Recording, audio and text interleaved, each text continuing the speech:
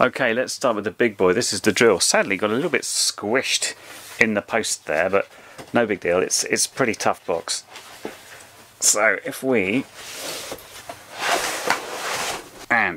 get this little manual, and then what we get here is this. I can't tell you how good that feels. It's like you could make an ASMR video for it. Then in here you have this rather beautiful stuff. That one's supposed to go there. And it's literally got the instructions for how to use it written here. This is the drill itself. We've got a few bits to remove. You can also see we have a selection of drill bits, both for masonry and wood. Got a USB-C charge cable, and we've got some screwdriver bits because this has a screwdriver mode as well. The actual drill itself, which looks a little bit like a hairdryer. Reverse, and you've got forwards there. You've got speed here, and it's controlled by this thing as well. So if I just hold it a bit, it goes slow, and it goes all the way up to 30, which is very, very quick indeed. It's got the screwdriver setting here, which is obviously much slower. So I'll just wind that back down again. And this button is for a pulse mode. It's sort of, this thing means as well it's locked to the direction.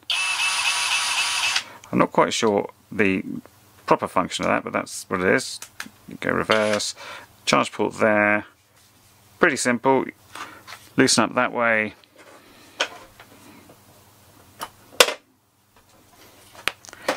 Drill bit goes in. Ready to go. All looks good. I'll be testing that out properly soon. On the other side, you'd think pretty basic tools. But again, design wise, these are absolutely gorgeous. The fact this tape measure has this one simple button there, and it's just so smooth, is just beautiful.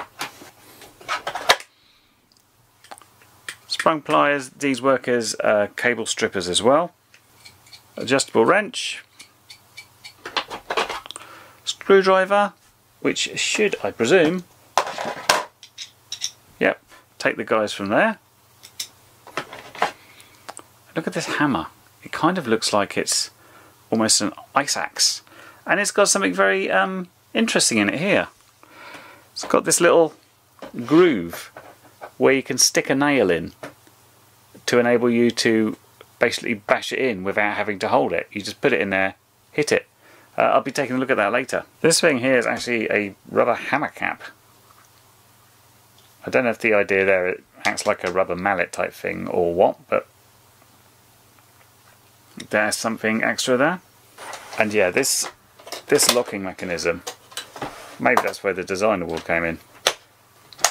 It's something quite beautiful. It just goes in like that, and you're good to go. Next, this is my garage. It's full of everything possible except for cars. It's just junk on its way out to the bin or recycling centre, and things we use once a year, like the Christmas tree box. Anyway, got some wood. Let's drill some stuff and screw some stuff and hit it with a hammer.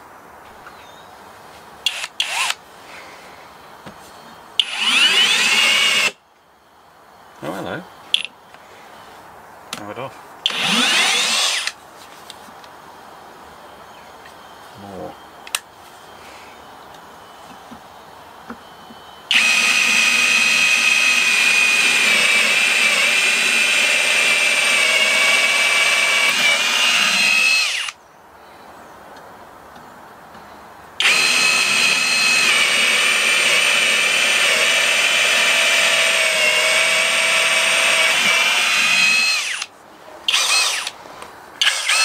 Okay, pilot hole.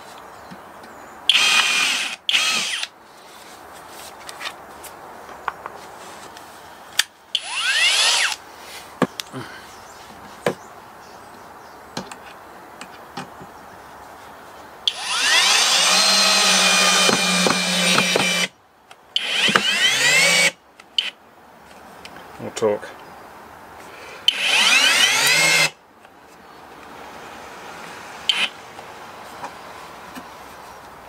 Try bringing it back out.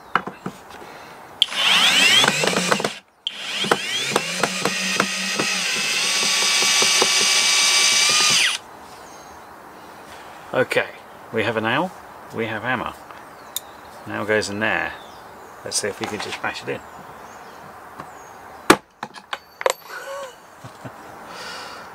Not perfect.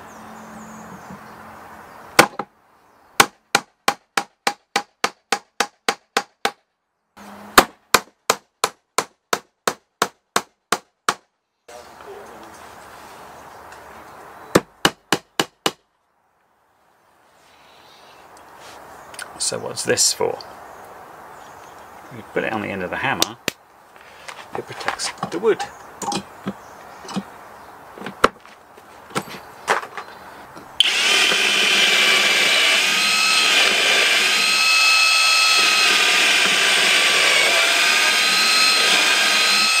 Now you see we managed to stall that a couple of times. It's not something that I haven't had with my regular drill before. Basically, it gets to the fact that it gets so tight it slips around, and often it's the case you need to pull it out because the wood's not ejecting and stuff. But it does say this isn't for super heavy duty materials like concrete or steel. You can't drill through that. General sort of bricks, plasterboard for hanging stuff up, wood and that sort of stuff is where this will go well. So yeah, overall I like what we're seeing here. Yeah, stuff like the toolkit and the drill is pretty useful to have just generally around the house. I think at some point we'll all need to do something like that.